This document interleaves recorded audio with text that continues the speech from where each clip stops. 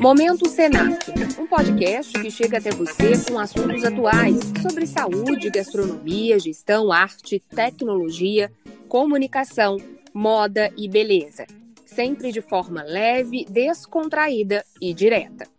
Em um contexto de tantas mudanças, tendências que já eram esperadas no mercado de trabalho foram antecipadas. Com a quarta Revolução Industrial, com processos crescentes de automação e digitalização, o perfil das habilidades profissionais mudou. Nesse contexto, a mudança de comportamento e o desenvolvimento de novas habilidades se tornaram essenciais. Eu sou Natália Jael e o nosso bate-papo sobre carreira e as habilidades profissionais que devemos desenvolver em 2022 é com um especialista em gestão de pessoas, consultor e docente do curso de MBA do Senac, professor Onei Bruno da Silveira. Onei, obrigada pela participação nesse podcast, nesse bate-papo. Isso que eu acabei de falar aqui é bem verdade mesmo, né? O mercado mudou e as nossas habilidades também, né? Sim, Natália, primeiro é um prazer falar contigo, falar aí com o Senac, né? Com o pessoal que ouve e segue o Senac, sempre é um prazer estar com vocês aqui. O cenário mudou, né? O mundo mudou, né? Essa contemporaneidade, esse momento do mercado de trabalho, né? Exige aí um profissional muito mais polivalente e antenado com as questões tecnológicas, com as questões ambientais, com as questões de competências específicas, né? E até competências generalistas para ele continuar atuando nesse mercado que, de hoje em diante, é uma crescente de desenvolvimento. Maravilha. O senhor falou aí bem das mudanças do mercado, né? As mudanças de comportamento. Dá para a gente citar quais foram as principais mudanças desses últimos anos? Vamos dizer aí dos 2 últimos anos? Natália, vamos lá. Eu acredito assim que nós vivemos, né, um momento de transformação intensa, porque as transformações elas vêm acontecendo, né, independente dos últimos 2 anos, mas nos últimos 2 anos uma transformação muito intensa, né, que a gente poderia colocar a velocidade em que a tecnologia foi inserida no mecanismo chamado trabalho, né, esse foi uma questão assim, nós utilizamos a tecnologia realmente a favor, né, da eficiência, da eficácia, da efetividade, né, e também a questão do home office, né? Hoje não se fala, nós aprendemos a fazer home office, né? E isso traz alguns complicadores também, né? Porque hoje a vida pessoal, que antigamente ela estava blindada, né, no seu ambiente de residência, hoje ela não está mais blindada no seu ambiente de residência, porque inclusive eu estou gravando este podcast com você, Natália, em home office. Né? Então, olha que coisa interessante, né? Virou uma extensão realmente do trabalho, né? Exatamente. Então, hoje, você estar trabalhando em casa, junto com a sua família, junto com seus pets, né? Traz sim um conforto, mas também traz, né, uma questão aí que as pessoas precisaram aprender a lidar, que é essa questão do estresse, né? Essa questão de você estar em um mesmo ambiente, e nunca se falou tanto em ter prazer no trabalho, encontrar aquilo que verdadeiramente dá prazer, né? Porque dividir hoje o espaço de trabalho, o espaço de vida pessoal, o espaço de vida social, parece que está um pouco difícil porque as coisas se embolaram, né? Bom, olhando por essa pergunta complexa, né, Natália? Porque, assim, olha a quantidade de variáveis, né, que nós temos nessa questão. Porque, assim, primeira questão, a adaptabilidade. Não, as pessoas que sejam capazes de um processo de adaptabilidade. Um olhar, uma atitude positiva para a mudança. Então, isso é ponto em todos os especialistas, em todos os business partners, os gestores de pessoas. O mercado hoje entende que este comportamento de adaptabilidade, essa atitude positiva para o caos, né? Vamos chamar, toda vez que a gente tem um problema, a gente vai chamar ele de caos, mas na verdade ele vai exigir uma criatividade muito forte, né? Então a gente já pode trabalhar aí, olha só que interessante, né? A adaptabilidade, a atitude positiva, a criatividade, né? A capacidade de soluções rápidas de problemas. Então tudo isso foram características comportamentais dos profissionais que se integraram melhor a esse novo modelo. Né? Mas é interessante também, Natália, colocar uma questão que nós não criamos isso do dia para a noite. Né? Esses comportamentos, essas características de comportamento, elas estão em desenvolvimento, mas elas não acontecem do dia para a noite, né? Os profissionais, eles vêm se moldando, eles vêm se preparando. Então, eu falo muito assim para os alunos, nas consultorias, para as pessoas que ouvem algumas palestras ou alguns treinamentos que eu ministro, eu falo, você precisa estar em constante desenvolvimento, porque aí sim você vai... E não só de conhecimento técnico, né, professor? Constante desenvolvimento de todas as habilidades, né? Exatamente, um ser humano integral, né? Então, hoje a gente fala de hard skills, que são os conhecimentos, as competências técnicas, né? O mercado sempre vem com uma nova nomenclatura, né? Vem trazendo um modismo, né? Adaptado à nova realidade, mas as hard skills, as competências técnicas, elas fizeram diferença sim nesse processo de mudança e de adaptabilidade para esse novo, mas principalmente as soft skills, né, as competências comportamentais, porque neste momento específico, o nosso comportamento é que ditou, né, a realidade de sucesso, não só ao longo de 2022. Estas competências comportamentais, elas estão sendo exigidas hoje das pessoas, né? E continuarão de hoje para frente, né? E eu não vejo mais como voltar atrás, né? Isso é um processo evolutivo, né? A nossa sociedade, as pessoas como um todo, né? Elas, estando no mercado de trabalho formal ou não, né? Elas precisam entrar num processo de desenvolvimento, e já entraram em um processo de desenvolvimento, para a criatividade, para esse pensamento crítico, uma coordenação, uma capacidade, uma orientação para servir, né, uma negociação, processo de comunicação, então vem todo ele muito fluido hoje, né? Então essa atitude positiva, essa atitude empática, isso tem que fazer parte da competência não só do profissional, mas da sociedade. E são habilidades que podem ser desenvolvidas na vida adulta, já no mercado de trabalho, a gente consegue ir trabalhando essas habilidades e melhorando alguns aspectos nossos? Essa pergunta é perfeita, Natália. E eu escuto essa pergunta na maioria das conferências que a gente participa. Mas, professor Ney, então se eu não nasci criativo, e eu não acho que eu sou criativo, eu acho que eu tenho dificuldade de adaptação, eu tenho dificuldade de comunicação, então eu não vou ser feliz, né? Mais ou menos por aí, né? Não vou ser bem sucedido, né? Não vou ser bem sucedido, então, meu Deus, o que eu faço, né? Então as pessoas ficam com essa dúvida, né? E essa pergunta sua é muito importante para a gente poder esclarecer essas questões. Durante muitos anos, eu estou falando de séculos atrás, acreditou-se que as pessoas nasciam com determinadas características comportamentais. Mas a ciência da psicologia já nos mostrou isso há muito tempo atrás também, que nós estamos em constante desenvolvimento e somos sim capazes de moldar o nosso comportamento. Então, à medida que eu descubro qual é a minha necessidade a criatividade é uma necessidade. Então eu descobri isso. Então agora, como é que eu posso ter um comportamento criativo? Então eu tenho mecanismos de desenvolvimento da criatividade, mecanismos de desenvolvimento do processo de comunicação, mecanismo do desenvolvimento de uma atitude mais positiva. Então o ser humano, ele é capaz de desenvolver toda e qualquer característica comportamental.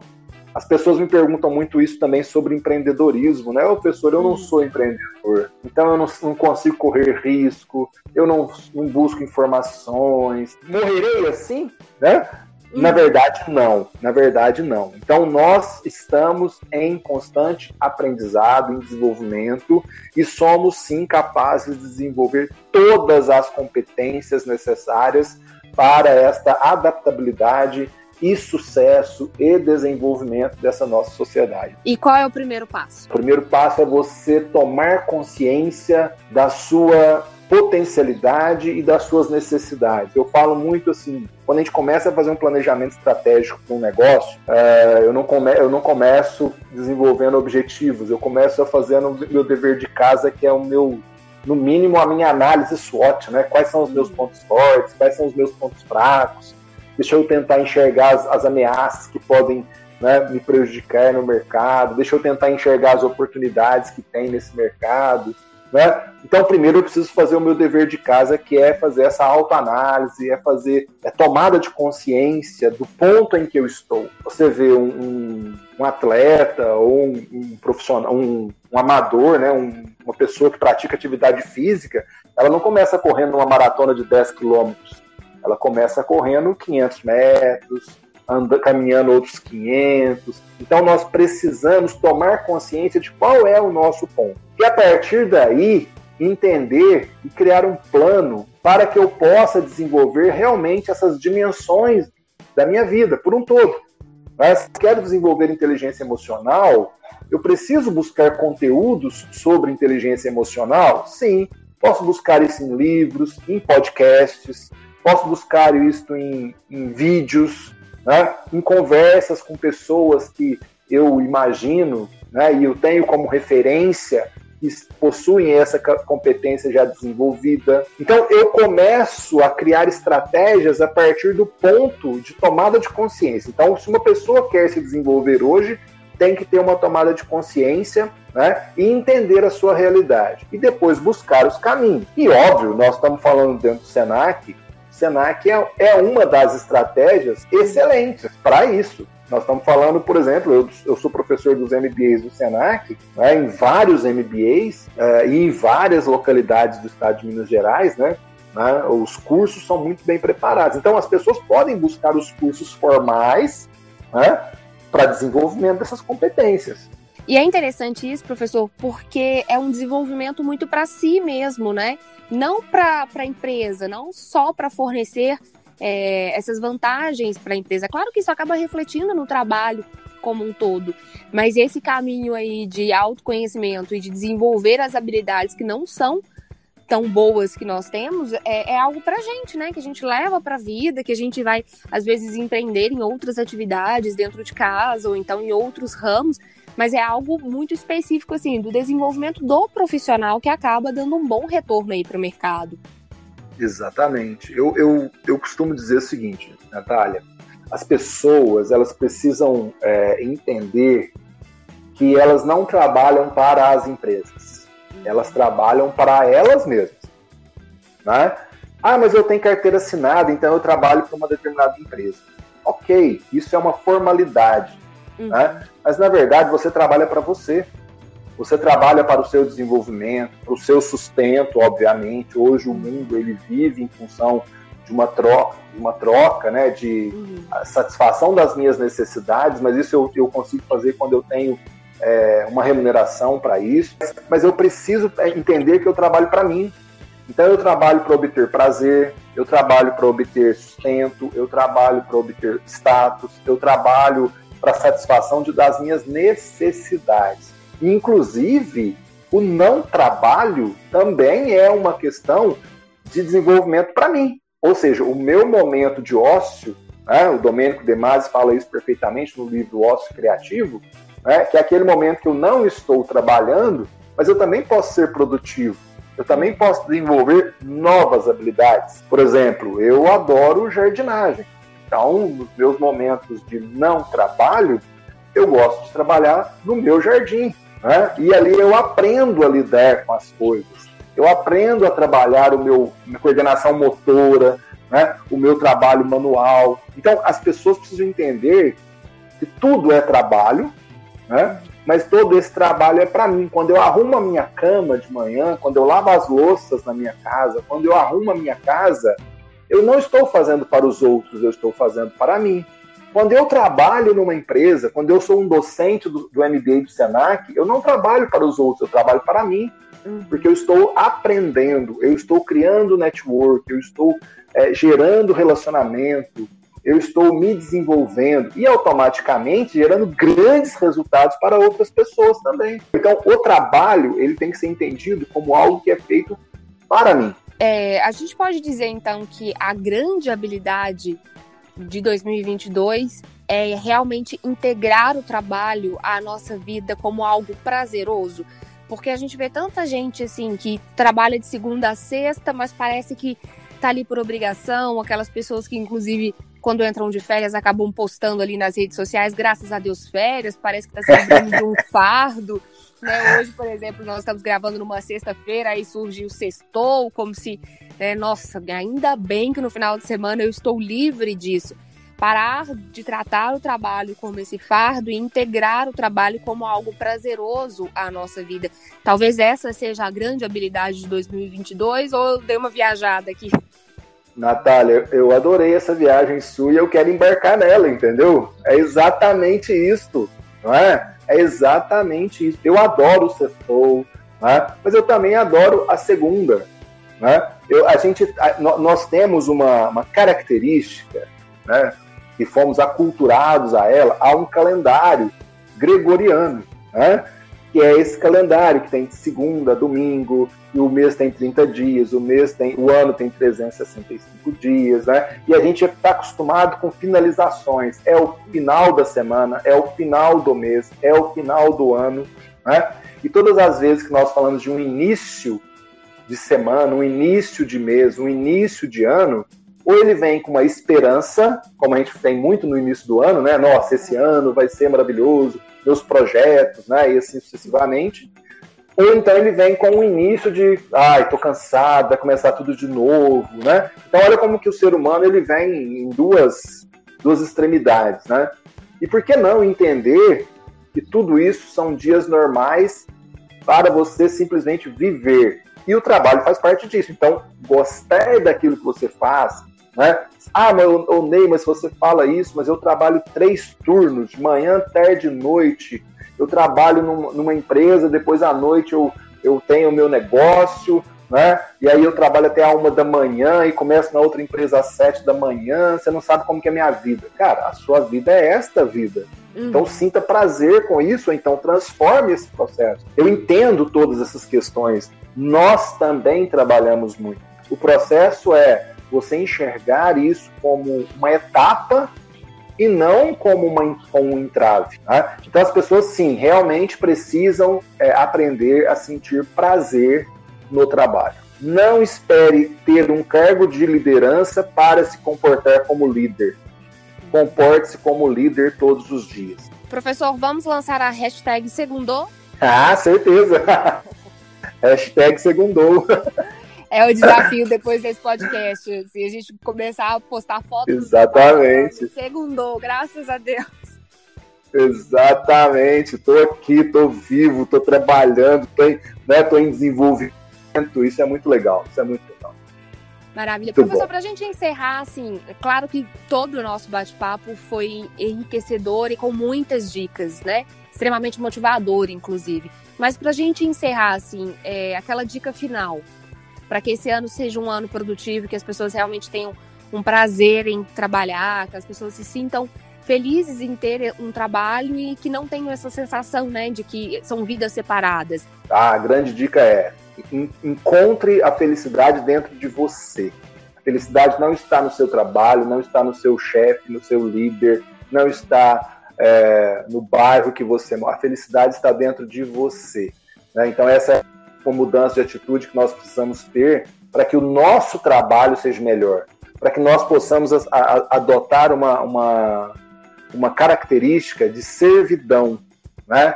Então eu preciso servir as outras pessoas para que eu possa também ser servido. Então essa é a grande dica. Encontre a felicidade dentro de você, encontre aquele trabalho que você realmente gosta de fazer, né?